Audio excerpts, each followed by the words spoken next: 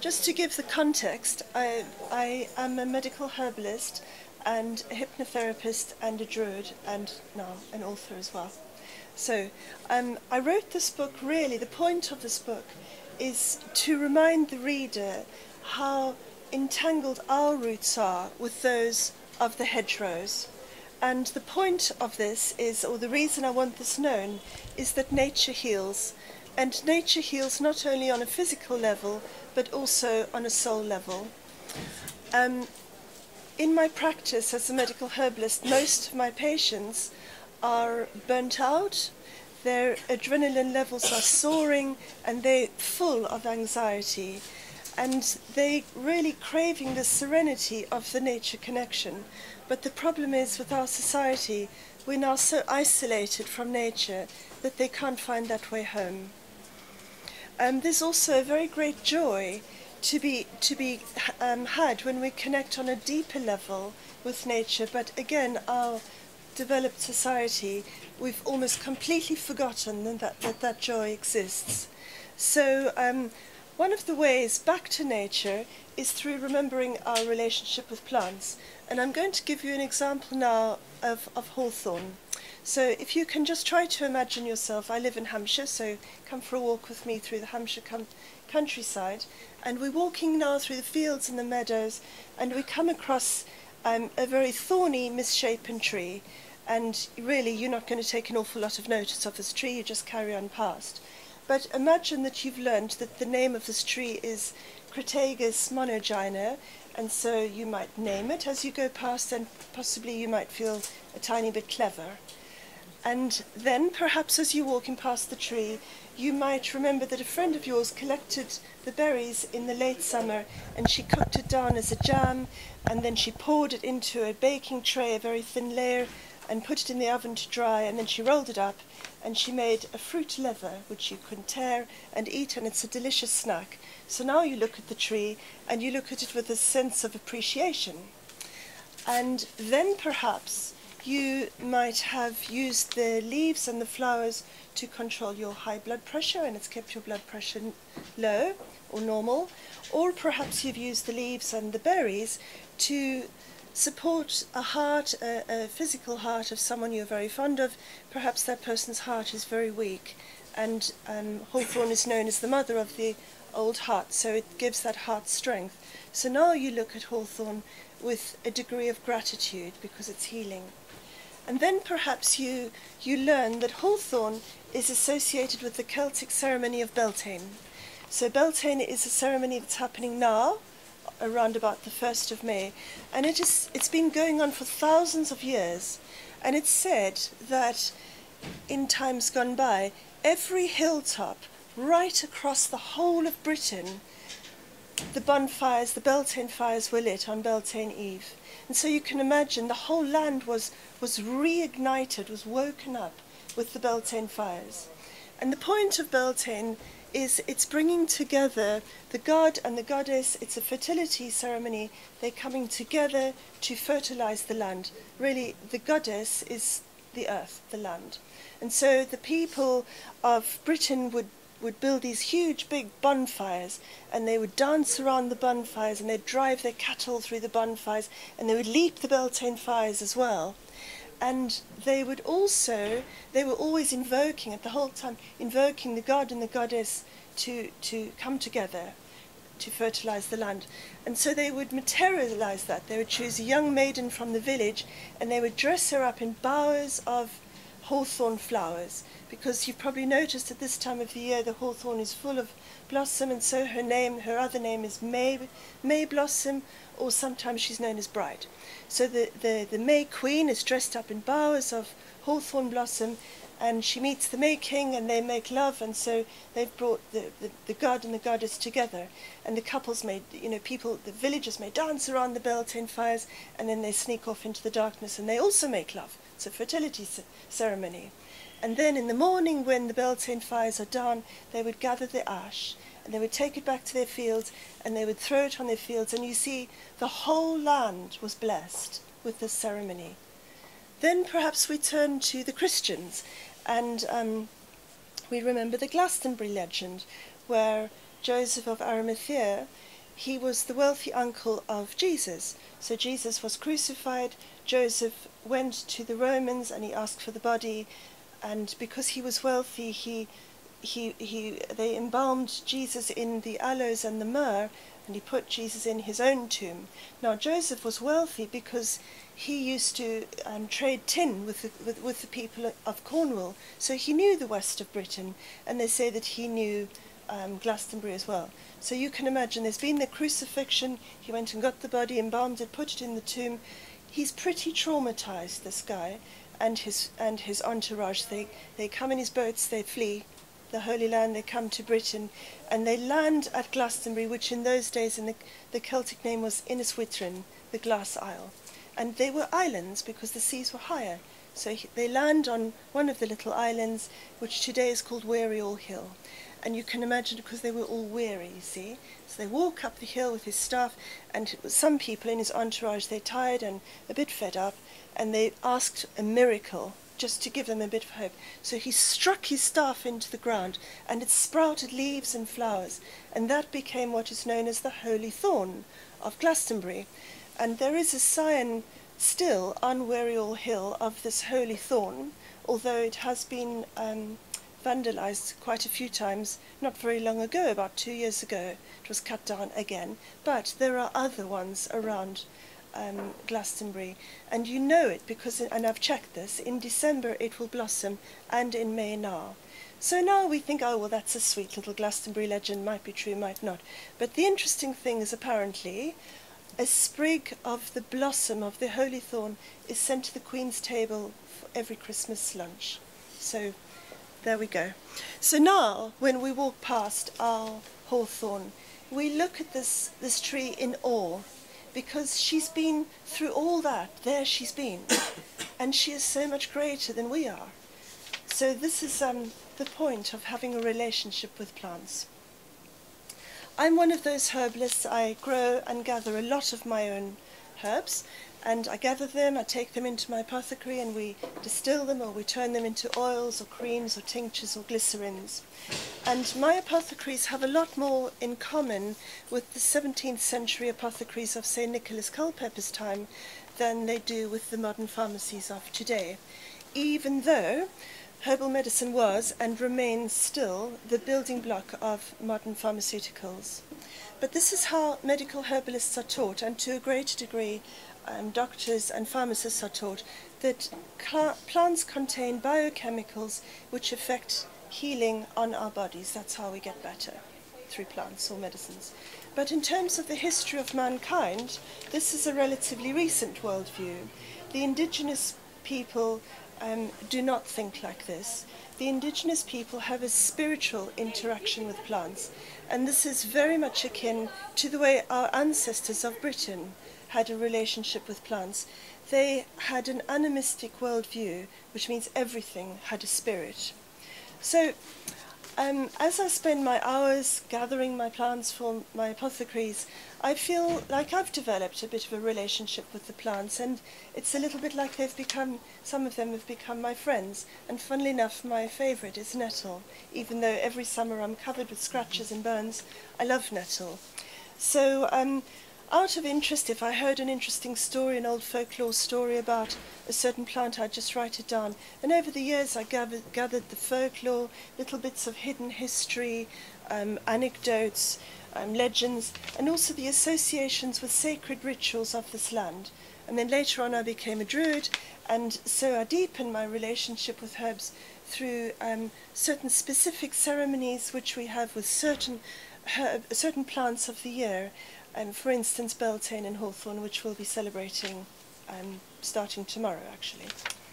So I think it's very interesting to explore how the ancient people of this land might have thought about plants, and try to imagine now, a long time ago, several thousand years ago, this island was covered in a primeval forest. Not completely, it was a bit mottled, but it was mostly covered in a primeval forest. And so the 2 to 5 million inhabitants who lived on this island, they would have cleared areas so that they could cultivate their fields and build their houses. And so you can imagine these inhabitants always lived very close against a forest. Now, if they cleared the forest, naturally, scrub-type plants will grow up, and so it creates a rough type of hedge. And this hedge creates a sort of inside-outside type of environment. And inside the clearing is domesticity and order and safety. And the hedge protects you from the dark forest on the other side. On the other side of the forest, you have bears, wild boars. Up on the hills, you have dragons. They completely believed in dragons. And you had wolves. And then inside the forest, in the dells and the recesses, you also had the elven. Not at all like these little Victorian elves that we were brought up on. These were beings who were to be greatly feared, and they were angry at humans because humans were slowly stealing their forest home, and they were annoyed. And so the people would tread very carefully around elven areas because they didn't want to incur the wrath of the elves, because their vengeance could be terrible. So they've cleared away a certain area, and along the hedgerow naturally more meadow-loving herbs will come up. And it is towards these herbs that the folk would definitely have turned to gather their medicines, just like I do today. So let's imagine now we have a scenario. We're in our little village. Let's imagine our Celtic roundhouses. And a woman is very suddenly takes ill. She has a sharp pain in her side, and she can't breathe, and she's gasping for breath, and she's full of fever, sweating, and she's coughing but not getting any better. She's getting weaker and weaker, and her life force is hemorrhaging. Well, what do? But they call the healer of the village. Maybe he was the wizard.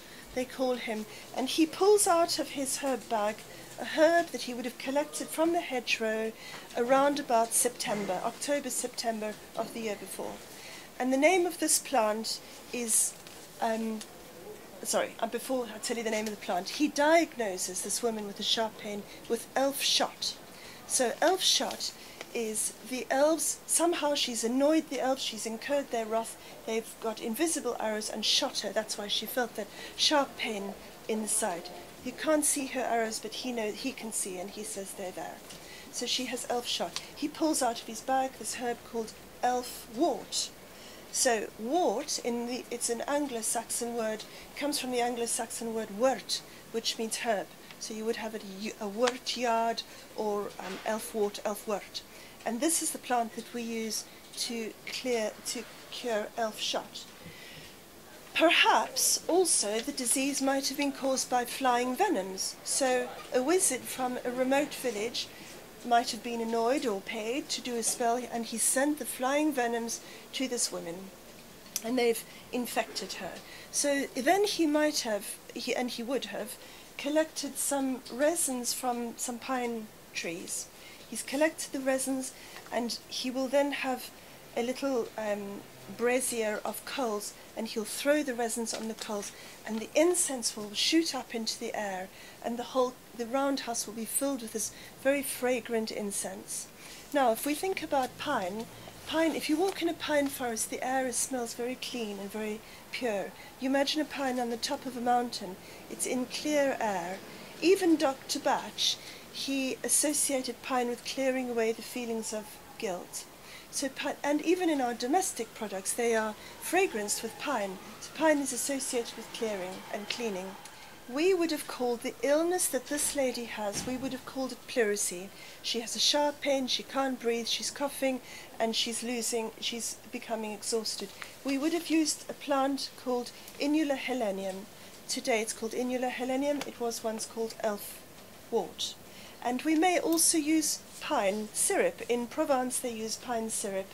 Both of these plants are natural expectorants, both of these plants are natural antibiotics. And so we have the same disease and the same treatments, just a totally different context. So the people of Britain, not very long ago, they lived in very close proximity with nature. They didn't have the distractions of the internet or television, and so they they observed nature very, very closely. And you can imagine even after the war, really, we didn't have a lot of access to fresh fruit and vegetables, but let's go back hundreds of years, and you can imagine a cold, long, damp winter, and you've lived off meat and salted fish and a few wrinkly old apples and carrots, so you are not very vital. You are not very well nourished at all. And probably their skin might have come up in a type of eczema. They might have had aches and pains in their joints because they're full of toxins. So they would have observed, they would have seen the birch tree and noticed that the sap is rising. And they would have also noticed that the herbage is rising. So everything's going upward. And after the cold, dark winter, when everything seems dead, the tree seems dead, the earth seems dead, there's a renewed life and vigor. And they wanted to magically imbibe this vigor into their own bodies. So they would have tapped the birch, and they would have collected the water and drunk that water. They probably would have fermented it as well and enjoyed that. Now, the birch water is a natural detoxifying agent, so it would have cleared away all the toxins in the skin, in their joints. It's a natural anti-inflammatory, and they would have felt a whole lot better. They would have also probably collected nettles and watercress and sorrel and turned that into potages or soups. Now, there's an old recipe, and it's the oldest recipe in Britain, and it's called nettle pudding. And it's apparently 6,000 years old. And what they did is they collected nettles, sorrel, watercress, they chopped them all up and mixed it with barley meal and a bit of salt, and then they made it wet with water so that it was quite sticky. And they would have wrapped that and tied it up in a cloth of linen and dropped that into the pot where they were cooking venison or wild boar. And they left it there through all the hours the meat was cooking, and then they'd take the meat out, take the nettle pudding out, open it up, and they'd have meat, bread and nettle pudding for their dinner. And Samuel Pepys reports that nettle pudding is absolutely delicious, and I think I must endeavour to give it a go this summer. You see that the ancients relied on the hedgerows. They relied on the hedgerow for physical protection. They used the plants of the hedgerow to protect them magically against elves. They used it for medicines and for food. They had an animistic worldview. Everything had a spirit. Mountain ranges, storms, fires, rocks, everything had a spirit, and plants had a spirit. And they called upon plants for their medicines, their food, and for their protection. And so they were in awe of plants, and they respected plants, and they saw them as beings of power, excuse me. And so we can see evidence of that in the 10th century leech book called the Luknanga, where they have the 9 herbs charm, and one of the herbs that they address is mugwort.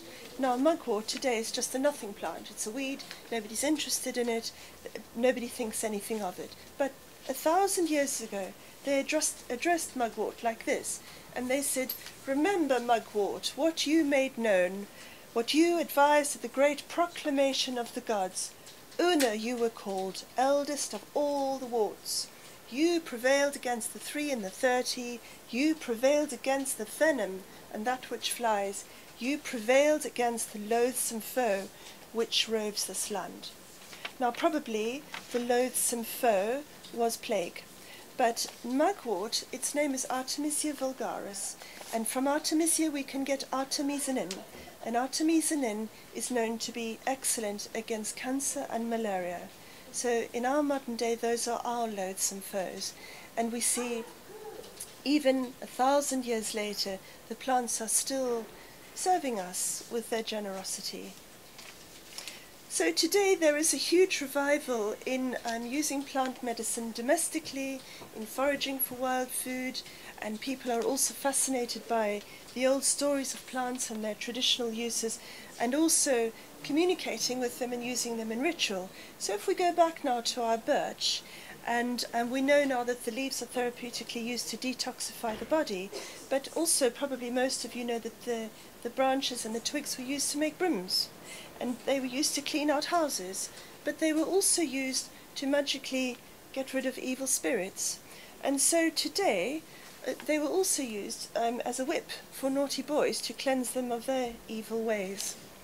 So today, in modern paganism, we would perhaps wear an ogham birch little talisman like this, a little pendant, or we'd carry a wand or just a twig or even just a leaf, or we'd just go to the tree. This would be at a time when we want to get rid of energies in our life which no longer serve us, behaviors of ours which no longer serve us, maybe insecurity, maybe somebody in our life, maybe not a very good tenant, whatever we want to cleanse out that which is no longer good, the negativity. Foresters also, they know beech as a pioneer tree, so you can imagine when the land is cleared, the first trees that come up are the birch trees. And the birch is like a nursery. It creates a nursery forest. It protects against the sun, it protects against the wind, and the plant doesn't live very long. It lives about 100 years, which is a short period of time for a tree, and then it dies and it breaks down very quickly, so it nourishes the earth.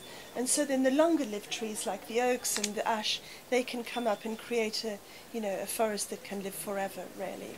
So we see birch also as a tree which is a pioneer. It's about new beginnings. So now for us, we would use birch when we want to get rid of the old. You cannot have new beginnings until you've got rid of that which is no longer good for you.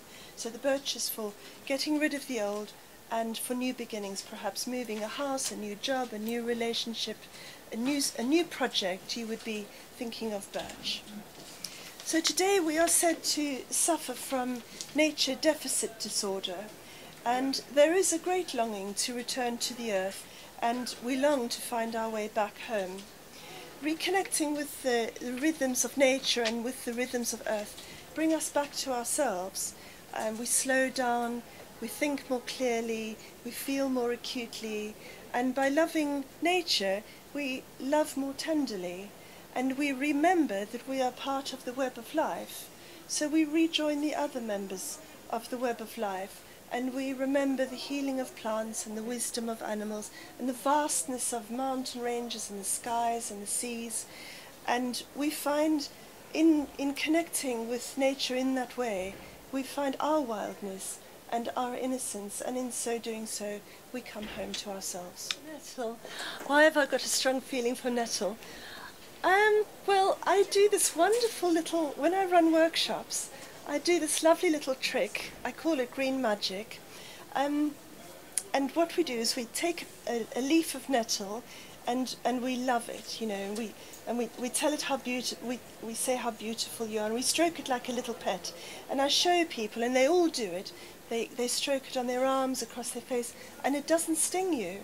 And I say to them, you can imagine if throughout all your lifetime, so for nettle, thousands and thousands of years, people have avoided you, and hated you because you sting, you're going to feel a little bit hurt, a bit put out. So possibly for the first time ever, a group of people are loving you. And I just grew to love nettle. And I noticed that we do this with the nettle and it never stings. But when you put it down and start talking about another plant, it sort of has a little jealous rage, and if you touch it, it absolutely zaps you. So my first really communication with plants, and it's very basic, is I'd be collecting plants, and then nettle would sting me, and I'd think, okay, I'll move on. It was like a little message. And now I like my scratches, and I like my nettle stings, and after a day, collecting, and I get into the bath, and they zing up again, I just feel a certain fondness for them. But try and pick a leaf and stroke it like a little pet, and you'll see it makes your heart just break with love for it. Well, that was, I was trying to convey that in the story, with the Beltane. It's very strongly linked with Beltane and with the Glastonbury, but it's all about the heart. It's all about, a lot of people, I think one of the things I like to say is, if you look at the hawthorn, it's not all like real love. It's not all pretty petals. There are thorns, and it's misshapen, some might say it's an ugly tree. But like real love, it endures. It endures, yeah. There's something, it's a tree of the heart. You, even though it's not perhaps the most beautiful tree. It is beautiful. It's so beautiful, and we have a love for it.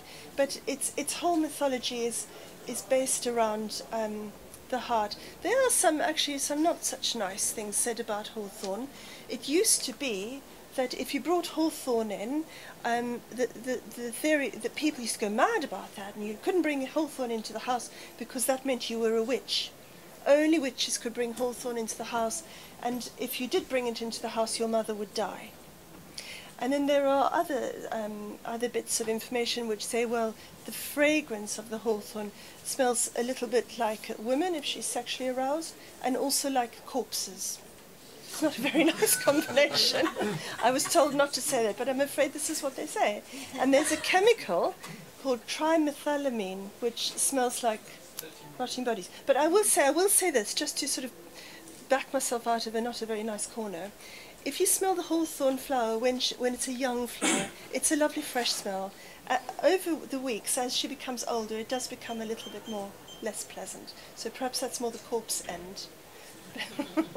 And the other end, shall we say, is more the maiden end. Me personally, or do I know about it? It's a dreamer's herb. So, yes, I have used it. I find it gives you quite a jarring sleep. You don't sleep very well. It's a little bit like when you've had too much to drink and you think you're going to sleep well, but you don't. You've got this erratic sleep. But some people say that it brings on lucid dreams, and I think in some folk it does, and in some folk it doesn't. But it's supposed to open up your dreams so that you will have a question when you go to sleep, and then you drink the tea or you sleep with it under your pillow, and perhaps you remember I suppose you're consciously dreaming. And Nigel knows quite a lot about that, conscious dream, Nigel.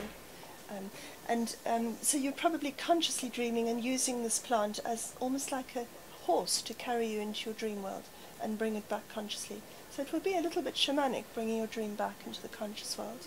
Yeah, I know that. I'm sure it does. Why it does, I don't know. Maybe it stimulates the pineal gland, you know. I don't know, but it has got a very strong reputation as the dreamer's herb, or, you know, conscious dreaming as well, seeing. It's also used in smudge, you know. As a smudge stick, but it's the British smudge, and you can use it for smudging. It's got a lovely smell. Beautiful. Most of these herbs dried, or do you use them fresh? Or? Me? Yes. Right. Well, depends. Okay. It depends. Fresh is best. Fresh is lovely because you've got the vital force, but it doesn't really go.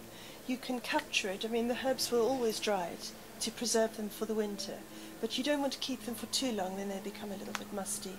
But I do think fresh is best. Yeah. And well, they did have barley, they did have some crops, but if you think about what would have been available to them back those 1,000 years, they would have, think about our winters, what would we find? What about turnips and things like that? Yes, I'm sure, but eventually they, after, how long are our winters? They last forever, don't they? Yeah. So they would have shriveled up and got a bit mouldy. Yeah. So in the end, what would they have been left with? Meat is around through the year.